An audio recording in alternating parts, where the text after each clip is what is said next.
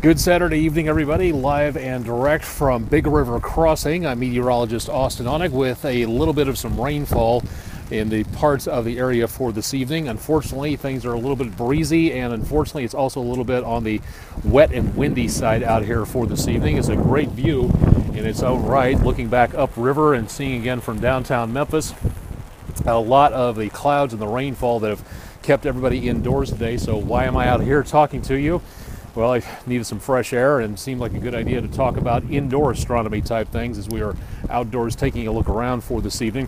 We've had a lot of clouds in the mid-south for the overnight hours and looking at more chances of rainfall into the rest of the weekend. So good viewing for astronomy at this time is just basically not going to be happening anytime soon. But there are some things online that you can take a look at, and we'll show you a little bit more about that coming up here in just a little bit. Taking a look around Jonesboro this afternoon. Did have a lot of clouds across much of the area, and seeing again some very quiet conditions for today before the rain moved in. And a good day for weather for downtown Memphis, looking down toward the area in and around the St. Jude Marathon. Hope everybody had a great time getting out and about for this evening and after the race and everything was over with, but otherwise get a pretty rain-free race across the area for downtown Memphis and beyond today. And thanks to everybody at St. Jude for the hard work they do, and everybody else for putting together a great marathon for fundraising for a great hospital out there.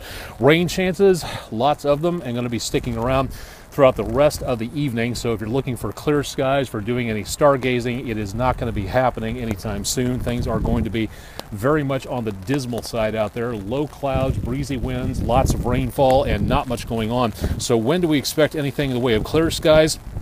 This is weather you can access from the National Weather Service in Memphis. This is a good opportunity to see what's coming your way. It's an activity planner that's available from the National Weather Service at their homepage at weather.gov/MEG. That's their code phrase, and my finger is pointing to the blue line on the screen, which is where the clouds are located. That gives you a good idea as to what exactly the cloud cover is going to be. And from today through the next about 5 days, we are not going to be seeing anything in the way of really clear skies out there. So when do we have the chance of doing some stargazing again? According to this map and according to these information that we got, it's probably going to be somewhere around Friday that we pick up the potential of getting some areas of some clearing skies in here. So we've got several more days of clouds, rain, and some much colder weather heading our direction. We'll talk more about that on the News Channel 3 late edition tonight. We're going to be on a little bit late thanks to football that ran over by a bit. So what is there online to take a look at?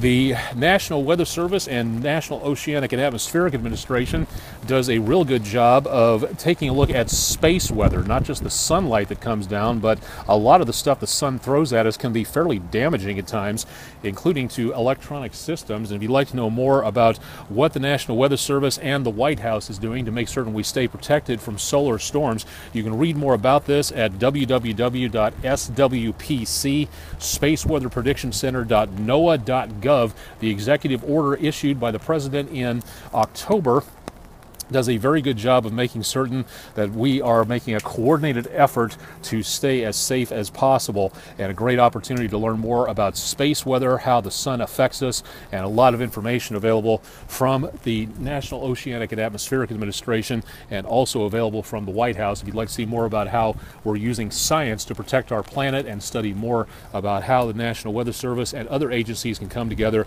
to make things work a little bit more properly and keep us all safe if at all possible. Again, kind of a dismal evening out here for anything involving observing of the stars.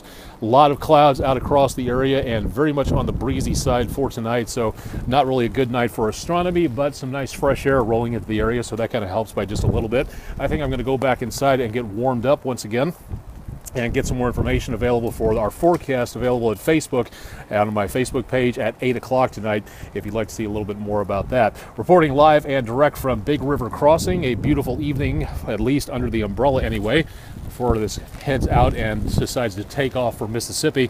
I'm meteorologist Austen Onek. Thanks for joining me for the indoor edition of News Channel 3's astronomy blog, SKYBLOG3. And remember, whenever it comes to weather or astronomy or anything involving science, always remember to keep looking up.